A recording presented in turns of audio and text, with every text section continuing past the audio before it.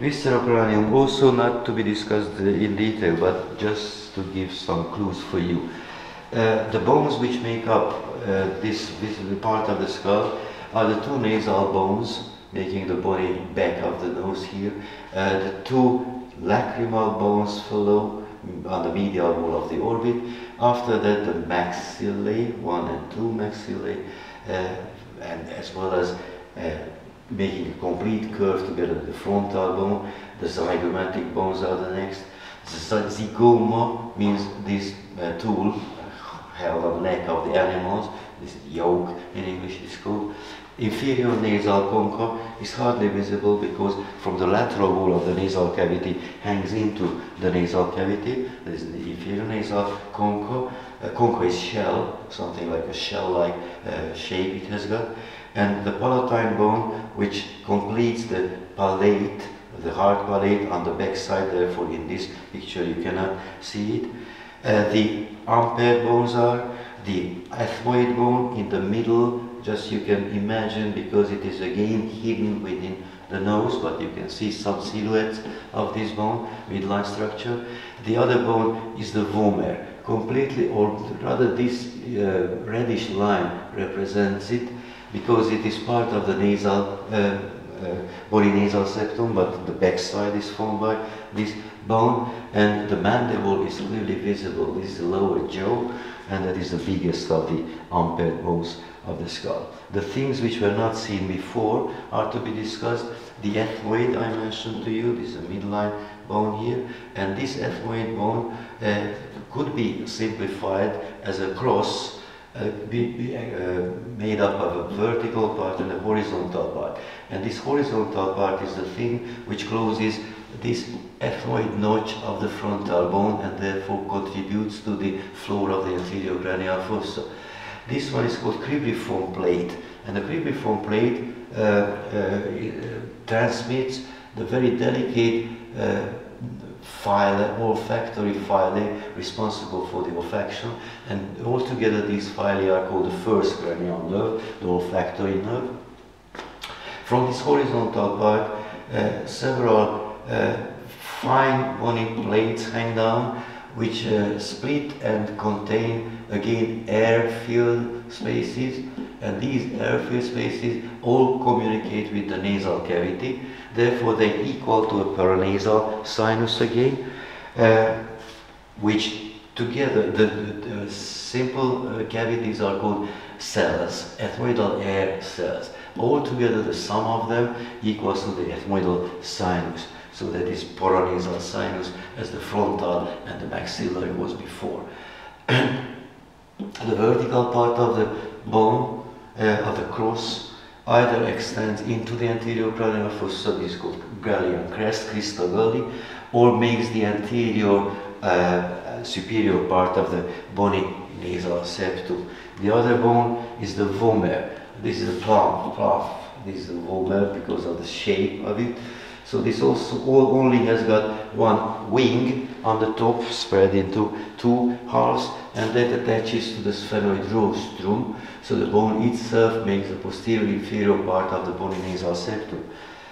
And the last thing is the palatine bone, not visible before, an L-shaped bone having perpendicular and horizontal processes. The horizontal perpendicular contributes to the lateral wall of the nasal cavity, just before the end of it, and the horizontal plate to the posterior part of the body palate.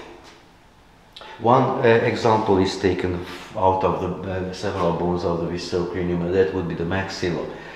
Big divisions are body and four processes. The body should be simplified into a tetrahedral shape. It means that having four walls, all resembling to a triangle, four triangular walls. These walls, in lateral view, medial view, and superior view, you can see the bone, the separate bone. One is more or less palpable underneath the skin of the chin. This one is the anterior surface of the body of maxilla. One horizontal plate faces the orbit and forms the floor of it, therefore it is called orbital surface. One is almost missing because there is a huge cavity on it, and this forms part of the lateral wall of the nasal cavity. This one is the nasal surface, therefore. And finally, there is one surface which faces to the back, facing the infratemporal fossa, and that one is called the infratemporal surface, therefore. The processes are, one, this biggest of the processes, projecting upward. This one makes a connection with the maxillary process of the frontal bone, that is called frontal process. The other process is the one which connects with the zygomatic bone, and this one is called the zygomatic process.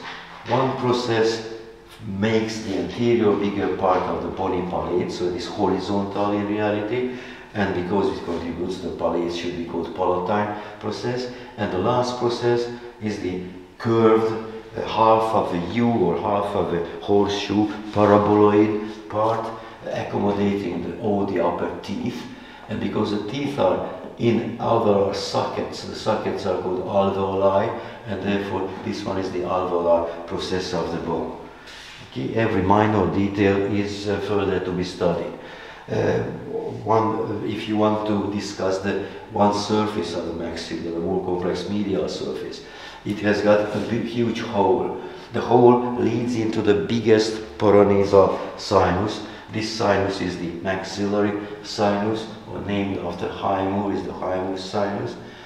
And this opening, the maxillary hiatus, is not the real connection between the sinus and the nasal cavity itself, but it is narrowed by 3 consecutive bones, anterior superiorly by ethmoid, anterior inferiorly by the inferior nasal concha, and posteriorly by the palatine bone. And the final opening after narrowing this huge hiatus is called the aperture of the maxillary sinus. The location is extremely important. The aperture is extremely close to the roof on the medial wall of the sinus, and it bears the medical importance of it.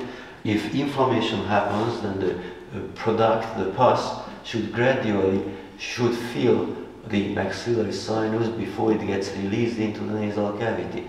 So therefore it is kept inside, and if the inflammation is chronic inflammation, then one way of curing this is to insert a needle through this fine bony plate of the nasal surface, close to the floor of the sinus, and injecting fluid containing antibiotics, making a circulant, turbulent stream of the fluid, and the fluid leaves the sinus somewhere at the aperture of the maxillary sinus.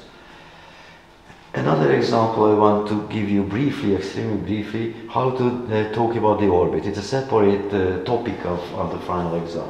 Don't care about the abbreviations here, just for keen people I made them visible or understandable at the bottom. So to begin, you should tell that the orbit resembles the 4-sided pyramid. Therefore, one side is the superior wall, made up of these bony structures, doesn't matter now. It has lateral wall consisted of these structures, has got an inferior wall, the floor, and has got a lateral wall, and the components you can read here. Also, it must have one inlet, and that is the beginning of the 4-sided pyramid, and you must be able to list the components of the inlet. Here you should list 7 of those. Okay, as well as has got one opening at the tip of the pyramid, and this was the already mentioned optic canal. So this is how to study, and please study. So good success for everyone. Thank you for the attention.